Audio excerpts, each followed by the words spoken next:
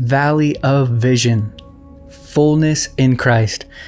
He writes, "O God, thou hast taught me that Christ has all fullness, and so all plenitude of the Spirit, that all fullness I lack in myself is in him."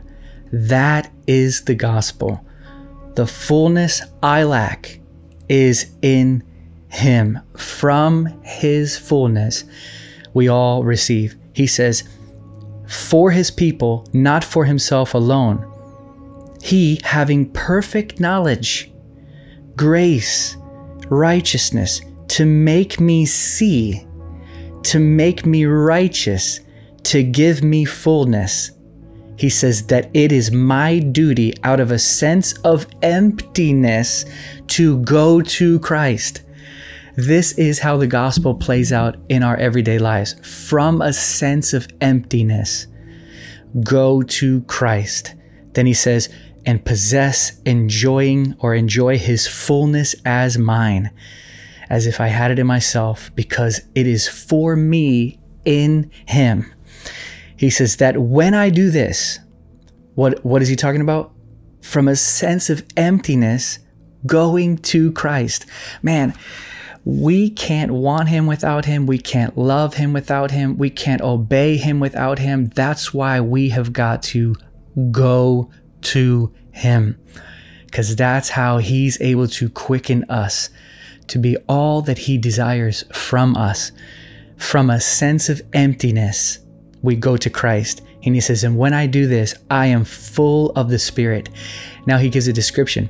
As a fish that has got from the water, as a fish that has got from the shore to the sea, a fish out of water. I actually put that illustration in one of my books many years ago, that sin is every flapping move of the fish outside of its God-ordained environment.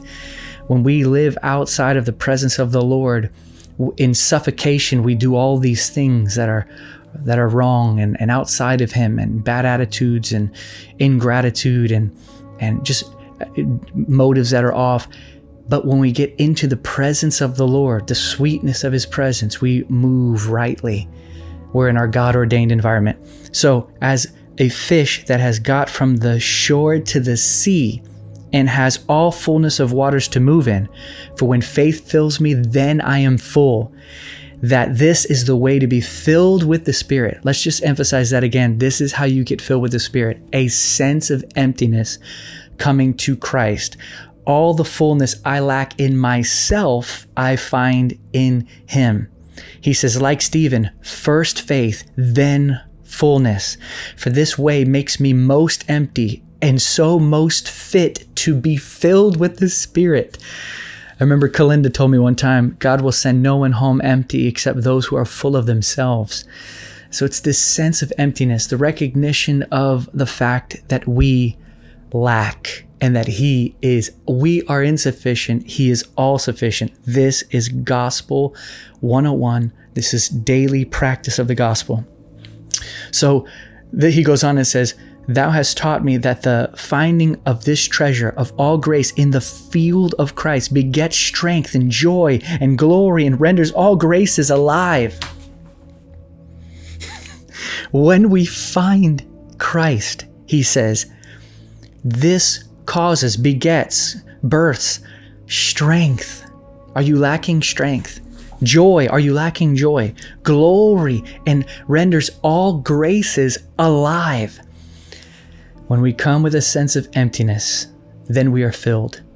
When we are recognizing the lack in ourselves and that the fullness is found in him, that's when we find him and experience this wonderful reality of the new covenant and live and move and have our being in the new covenant. He says, help me to delight more in what I received from Christ. Help me to delight more in what I receive from Christ. More in that fullness which is in him, that fountain of all his glory. Oh, every good thing that you experience is just streams from the fountain of the person of the Lord. Praise God. And I'm glad it's that way. A man can't make things up. He can't make it happen. But flowing from the fount of Christ is the streams of joy and strength and grace and empowerment and fulfillment and satisfaction. Praise God. He says, let me not think to receive the Spirit from him as a thing, apart from finding, drinking, being filled with him.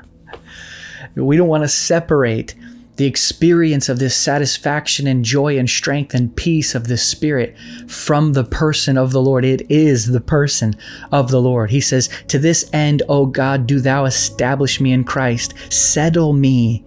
Give me a being there. Assure me with certainty that all this is mine.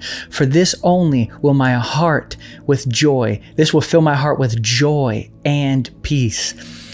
I encourage you to pick up Valley of Vision, because it reminds you of Gospel 101. Every day, the reality of our situation is Christ is all, and we come to him to be all for us. If we really believe Christ to be all, then that ends all of our efforts, because we just throw ourselves upon him. And herein is the gospel. The fullness I lack in myself, I find in him. From a sense of emptiness, I go to Christ. When I do this, I am filled with the Spirit. And from the treasure that I find in the field of Christ, I find strength and joy and glory, and it renders all graces alive. Praise God. May we drink and be filled again and again by recognition of the fact that he is all sufficient and we are insufficient. Father, thank you for every viewer. I ask you, Lord, even now to draw them to prayer. Draw them into sweet exchange with you. To know that your mouth is full of sweetness and you are altogether lovely. I praise you, worship you. Thank you for your presence. Do this in every viewer, I pray. Thank you, God. Thank you for your presence. I do this in them, Lord. Fresh newness of life. Thank you, God. Thank you, God. I worship you. Fill every viewer, Lord. Thank you, Lord. Thank you. Thank you. Jesus, we worship you. There isn't another like you. I praise you. Lord, take us up above the earth and above ourselves to live in that place of adoration, attentive affection and awe. Amen. Amen.